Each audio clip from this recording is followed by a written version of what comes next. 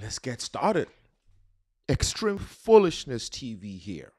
This is where I talk about extreme foolishness that goes on around you.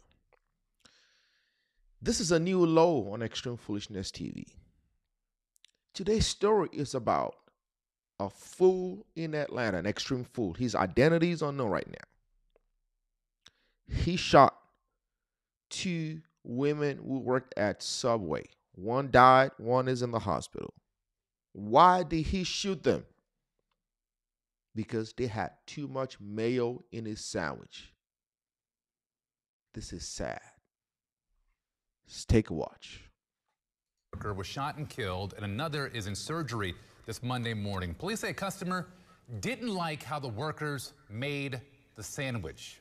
Investigators say the shooting was all over too much mayonnaise, if you can believe that. Channel 2's Justin Carter is live at the scene downtown on Northside Drive. Justin, the owners say the victim. You heard right. Two people were shot because the customer was upset over too much mayo in his sandwich. The sad thing is that I actually like a lot of mayo in my sandwich. And what is the worst case scenario if somebody put too much mayo in the sandwich and you don't like it? Go back there and say, hey, can you make me another sandwich? Ask for your money back. Whatever, I'm sure they will try to fix the situation. But to pull out a gun and shoot two young women who were working just because they got too much mayo in your sandwich?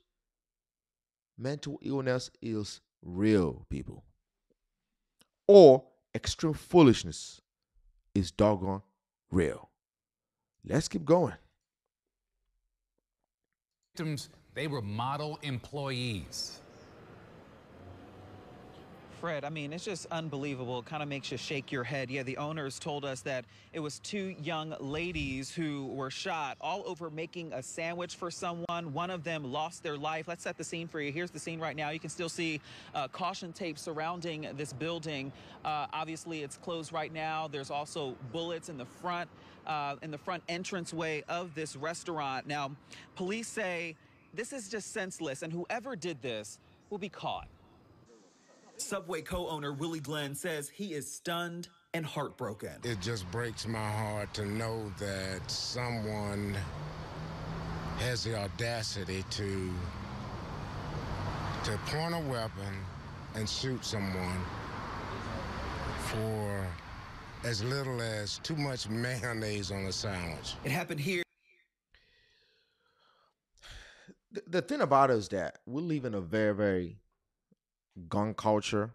Everybody wants to shoot. Everybody wants to shoot. Every dispute ends up in somebody pulling out a weapon. And some people are very unstable. That is why this gun debate has to be addressed. People who have mental issues, who have issues, should not be getting guns. There has to be some way. There's a gun culture. There's just something in the air where people just think that they gotta shoot, they gotta shoot, they gotta shoot. It's crazy. Imagine what would go into someone's head that you had to go pick up a gun and shoot two people, shoot through a store just because they put too much mayo in your sandwich. And you see the business owner, now you got somebody dead, you got somebody in the hospital, hopefully she makes it. And even if she makes it, she may not completely recover. They're probably kids, they're girls, maybe trying to make a little change. The people can't even work right now, make a honest living without the fear of being shot because maybe they made a little mistake or whatever you want to call it by putting too much mayo in their sandwich, too much cheese. This is ridiculous. Here around 6:30 Sunday at this Subway restaurant on Northside Drive in downtown Atlanta. Investigators on scene collecting evidence, trying to figure out why someone would do this. What you're seeing behind me is the result of a tragedy, senseless tragedy that we've seen numerous times throughout the year, where an argument leads to gunfire, and now we have someone dead. Dead over. The officer was right. It is a senseless tragedy where an argument will lead to a gunfire and someone is dead. Just a simple argument. What's going on? Gone are the days where people resolve disputes. Even if you got to fight it out, you fight it out.